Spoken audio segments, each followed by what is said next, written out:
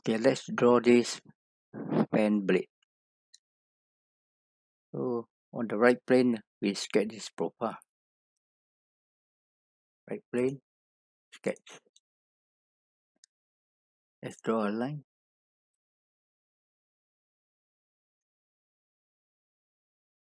Escape. Draw a line.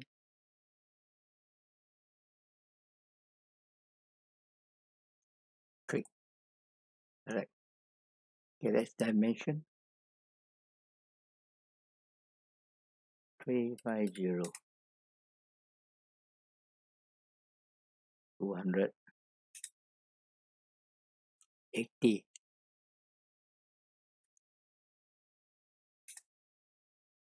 Let's draw a spline.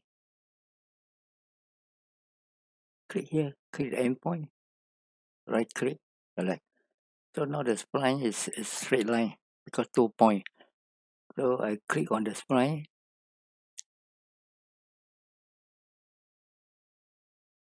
Select the handle, this part here, and make it horizontal. So now we have a nice curve. So it's fully defined. Let's see the sketch. Now we are going to create a plane one reference from top plane. So I click the top plane. I go to isometry, you can see, and make it 360 mm. Here, 360 mm. Okay. Okay, let me hide the clip and hide the plane. Next,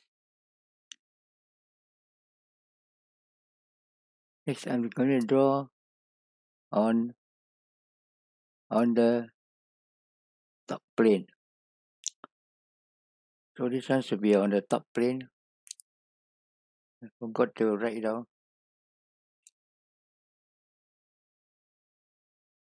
Okay, let me go to the far there. You see, here's the top plane. I edit sketch. So this is the top plane.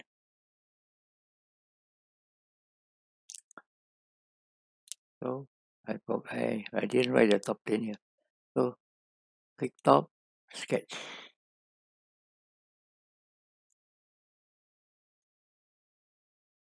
Let's draw a.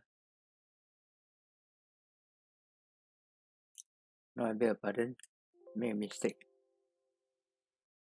So over here, this sketch, we are going to revolve. Go to revolve boss space. Select this line to revolve 360 degrees. Okay, go to top plane, sketch. So let me draw a center line.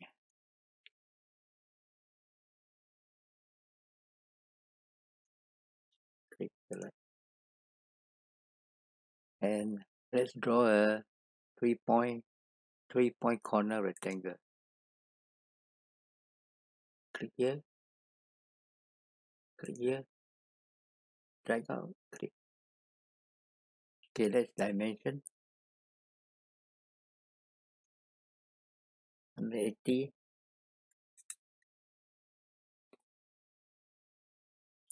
And the angle 24. So this line is to help us dimension the angle. Click here, 180.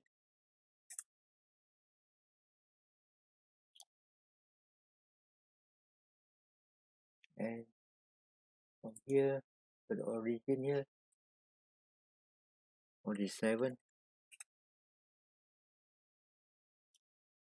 The distance from here to here, sure. So now the sketch fully defined. We exit the sketch. Next we draw on a plain one, like another rectangle. So go to the plain one, sketch. Okay, we draw a center line.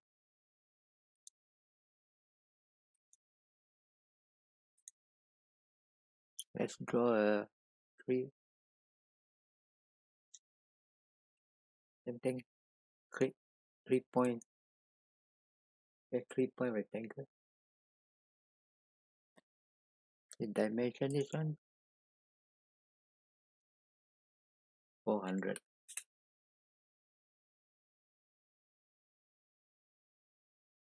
And from here to the origin, 190.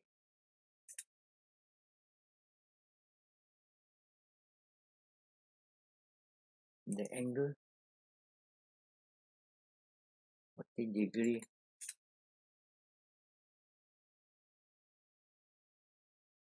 At this point, the height here is 62. So a bit difficult to dimension this distance, so I create these two lines. Make it sharp. Fully define. So we are going to create a loft surface.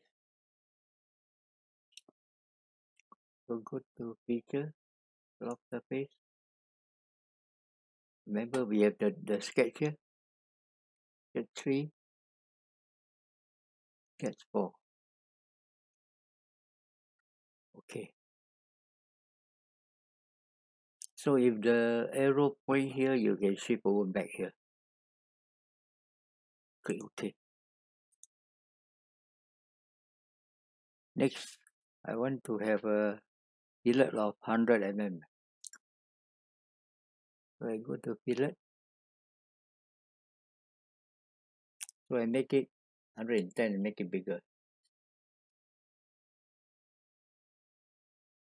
Select this edge.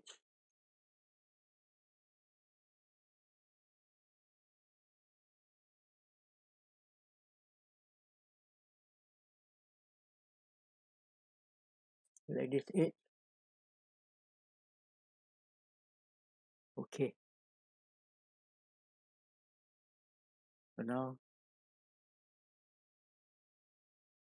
next, this one we will do last. Because if we do now later on when we are going to create the circular pattern, you find that the hole here will have you can see the lofted surface inside. So we will do it last. Okay, now we do a face fillet, a round fillet. So go to fillet, select full round fillet. There you see. So first I click this face. The middle portion I will click this face, this face, this face and this face. And this face. And click here. So now you can see there's a full round fillet.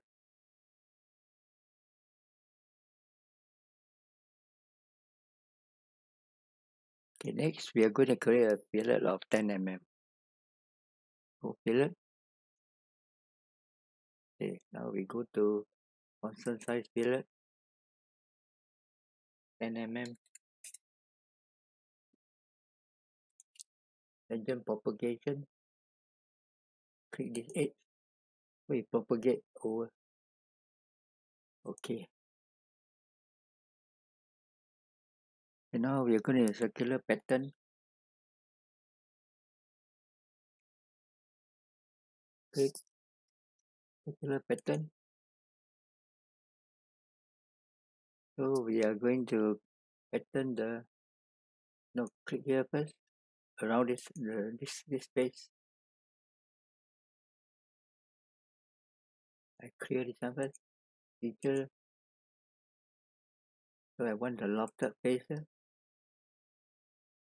I also want the fillet.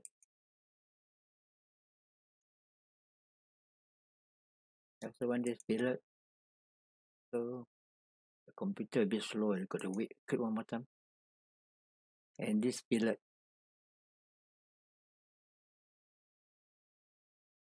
Click.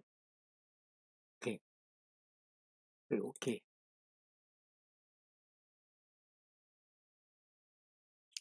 So it take some time to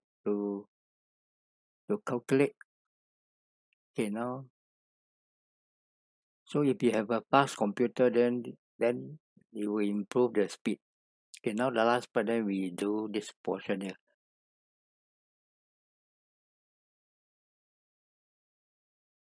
So I go back to just now the one, this one. So we're going to have a cut extrude. Click. Okay. Let's draw a circle. Dimension this one. 115. Go to feature. Extrude cut. Extrude cut say 200.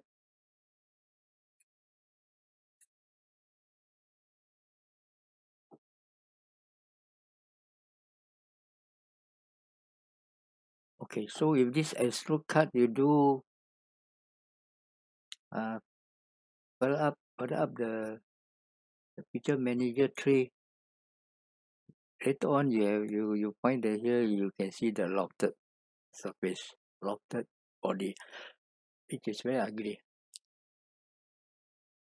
Okay, now we have completed the model. Thank you for watching.